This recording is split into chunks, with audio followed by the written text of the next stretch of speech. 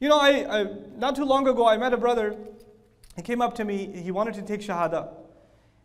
You know, he's in the Midwest somewhere in Ohio. And he told me that he's been white guy, he's been a bartender for his whole life.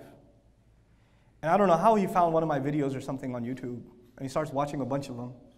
Then he went through the entire Juz Amma tafsir that I've done podcast, which is complicated, but he went through the whole thing. Sitting in the bar, just plugging in the ear, and he's pouring drinks for his friends. 6 months. Took Shahada. On his own. No Muslim around him.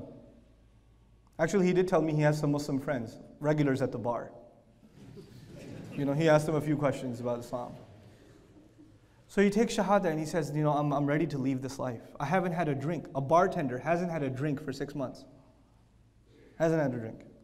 When you look at him, you're not going to know this guy has taqwa. But I can guarantee you, that man has more taqwa than most of us. The situation he's in and the way he holds himself back, and then he finally quit. No savings, no nothing. He quit. I can't do it anymore. I can't go back.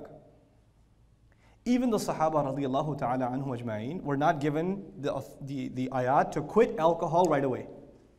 They were told the harm and the sin is greater than the benefit. Then they were told at least don't be drunk when you're about to pray. Then years later they were told leave it altogether.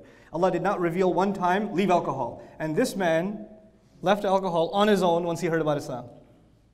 Subhanallah. That's taqwa.